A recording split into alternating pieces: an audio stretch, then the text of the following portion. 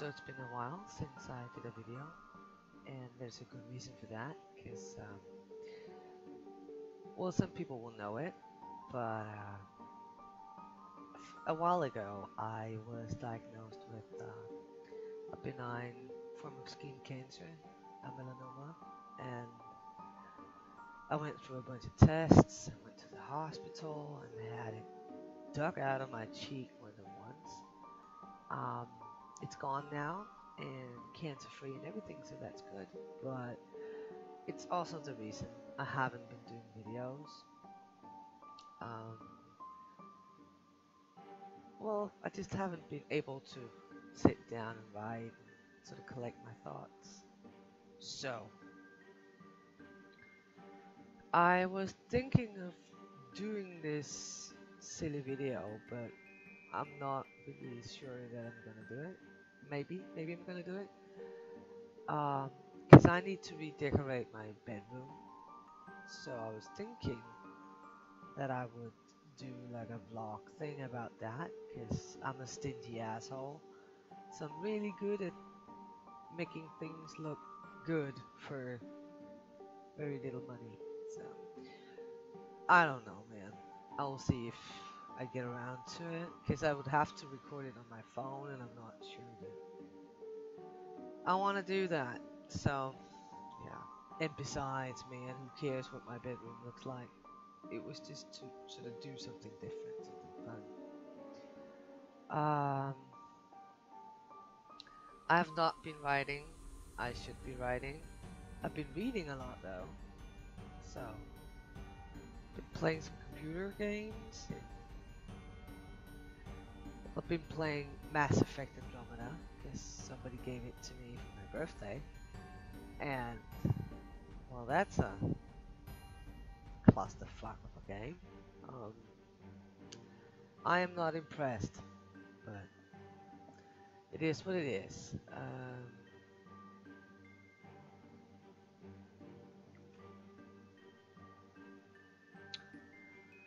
So really, I just wanted to make this very short video and tell you why I have not been active. I have not been writing. Um,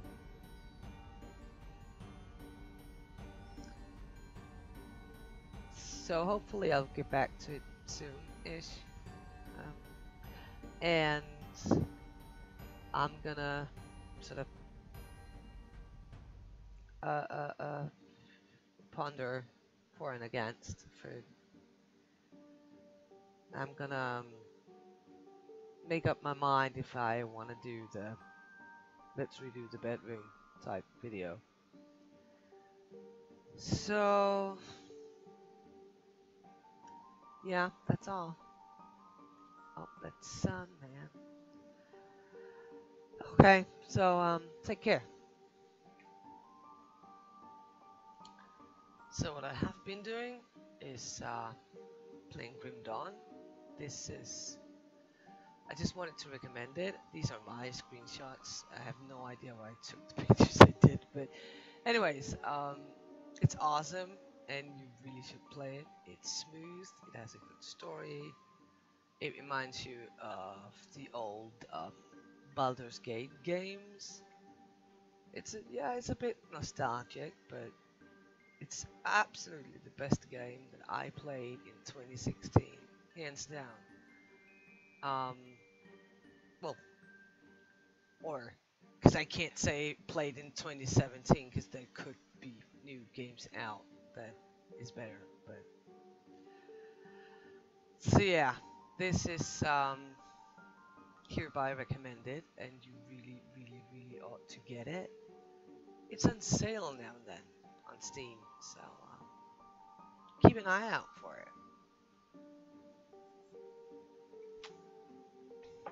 So I told you I've been reading a lot, and I was just thinking that I wanted to talk a little about that. I've been reading some good stuff and some terrible stuff. Uh, so let's start with the good stuff. Um, this one, this book. Let's see here. Shit. want it. Here we go.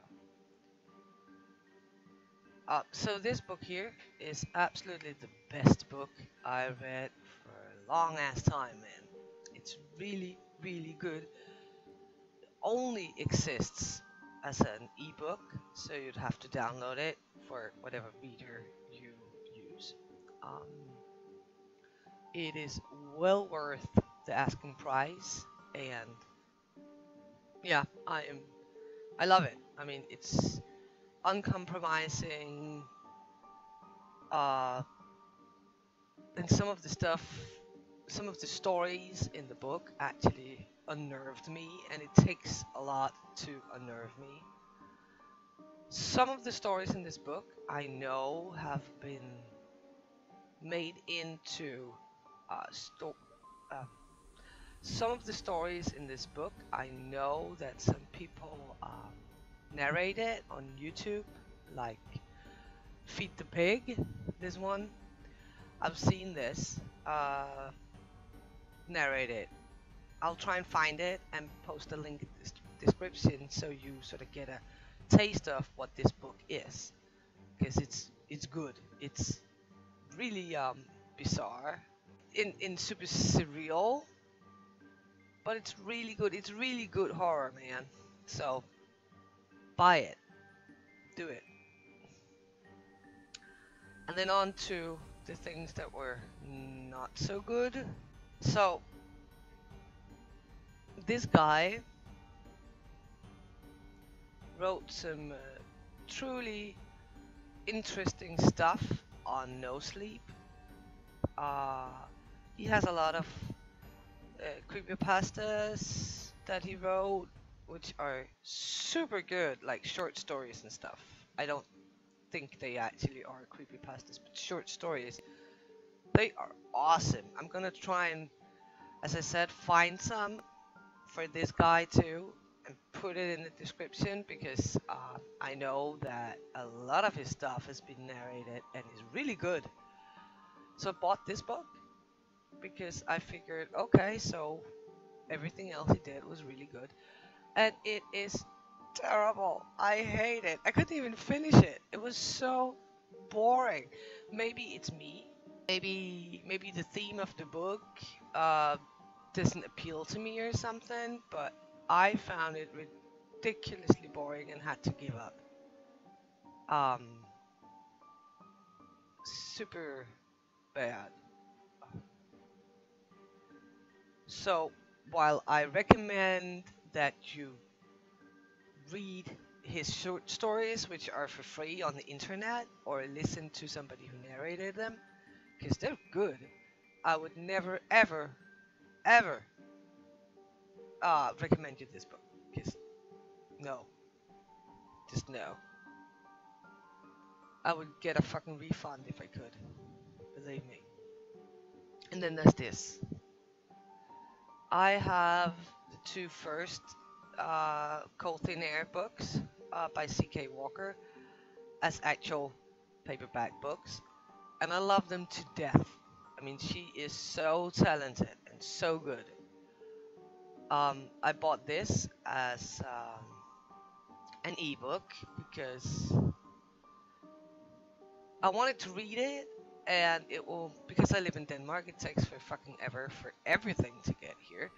So I wanted to read it, and I was so excited and couldn't understand that I hadn't read somewhere that she wrote a third book, or I think I saw it on Goodreads or something, and I figured, oh my god, how did this pass me? And I bought it, and I'm super glad that I bought the Kindle edition, because that was way cheaper than the book. With postage and all that shit, it sort of breaks up. But it's horrible. It is terrible. I don't know what she was thinking. I mean, the stories are uninspired, they're boring, but uninspired mainly. I mean, they're predictable and uninteresting, which is so weird. I mean, 'cause the other stuff she wrote was so good. And There are so many errors in this book. Well, I realize that when I sit here and talk to the camera, that my grammar is bad and my pronunciation is even worse. But I'm just talking, uh, in a language that is not my native language. So it is what it is. But dude, I'm thinking back to the times where me and Anne, we sort of went through the whole publishing thing with Cryos, and you can say a lot of things about Cryos, but we actually redid that fucking book so many times to the point where none of us could actually sort of recognize our own work. That was so weird. But the editor was ruthless. I'm not saying he was bad. I'm just saying that he was very glad for his red pen. Let's just put it that way. And those little passive aggressive, how does this make sense notes in the side of your manuscripts. But this thing has clearly not ever been run through an editor. I'm not even sure she had this beta read by a friend or something. Because, I mean, there are typos. There are a lot of typos. And really super bad grammar some places. And I don't get it. Why would you put out something this mediocre when you're that good? I mean, she is good. That is, oh, how the mighty fall, man. I will still recommend you, absolutely recommend you, uh, two first she did, because they're awesome, seriously. Um, I can link you to a narrated version of one of her stories in the description, which I know that somebody narrated. I know that somebody narrated. That's a hard word. Narrated. Um, and you should give it a listen because she is that good. Um,